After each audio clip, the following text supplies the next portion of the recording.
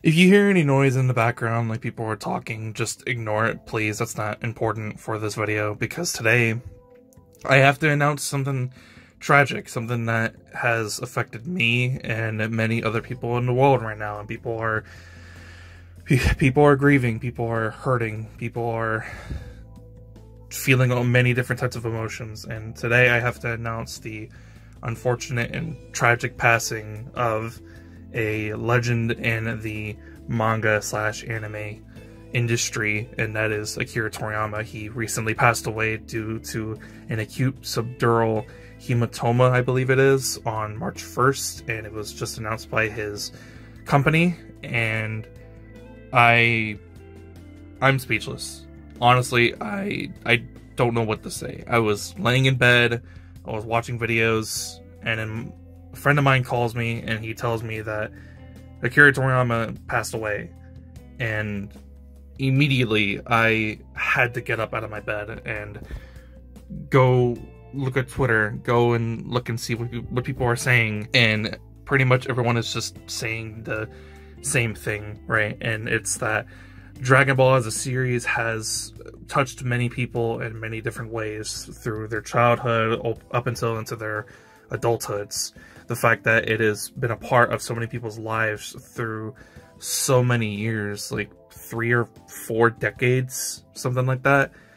The fact that it has impacted so many people's lives and has transcended just beyond being a manga series and being an anime series and eventually becoming a video game series, it became a part of pop culture, and people everywhere all around the world wanted to know more about Dragon Ball. They wanted to watch more Dragon Ball, read more Dragon Ball, and make references to Dragon Ball.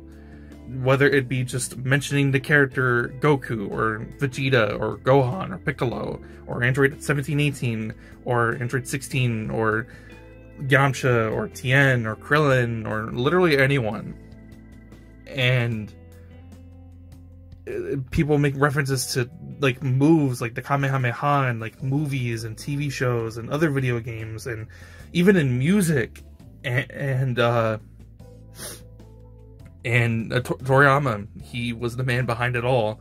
He wasn't just known for creating Dragon Ball. He first made another manga series called Dr. Slump, and he was responsible for doing the artwork for a lot of other series as well, like a Dragon Quest, Chrono Trigger, and a game that I played back when I was very young and I recently kind of sort of rediscovered, was a game called Blue Dragon. He did the artwork for that game, and that game really touched me and made me, it sparked an interest and love for JRPGs. And it was, if it wasn't for Toriyama doing the artwork, who knows if that would have even happened. If it wasn't for Toriyama for creating Dragon Ball, who knows where my channel would have been, because recently I just hit 1,000 subscribers, and I'm incredibly thankful for that. And this video was going to be basically just celebrating the channel and thanking everyone for subscribing to the channel and reaching to 1,000 subscribers, because I'm so grateful for that. But now it is turned into this, and the reason why I'm mentioning it is because back before 2016, I was making videos just on whatever I wanted. I would just post random videos of just funny moments of me playing video games with my friends, or just random clips of me playing some random game or whatever. But it wasn't until 2016 when I realized that I loved Dragon Ball, and I wanted to talk more about Dragon Ball.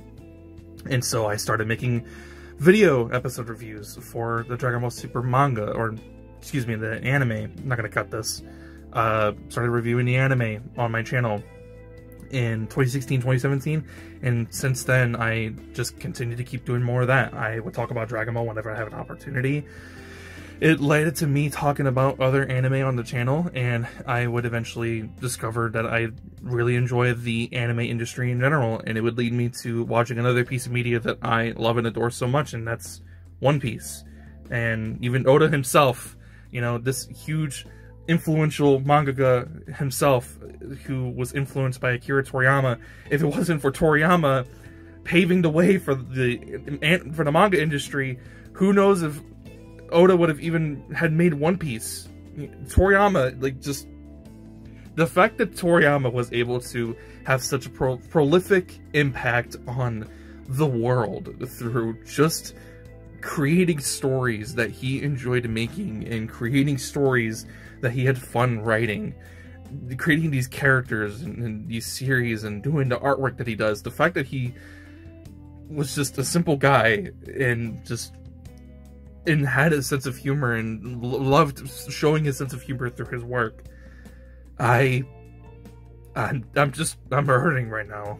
This has really affected me more than I thought it was going to, and I think it's because for a lot of people, including myself, I just wasn't ever expecting this to ever come. Honestly, I was waiting for this to happen in like another 20 years, honestly.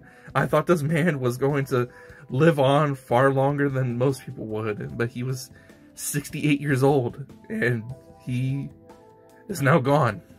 And I'm hurt. I'm sad.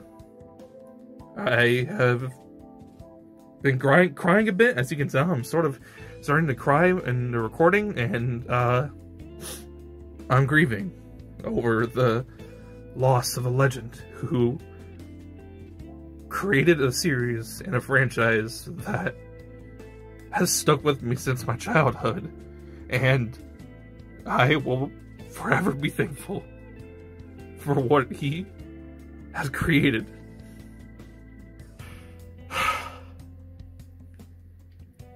Thank you, Akira Toriyama, for you have created. Thank you for influencing so many people, including myself. And thank you for the smiles, the laughs, and the joy that we felt along the way. Thank you, and rest in peace.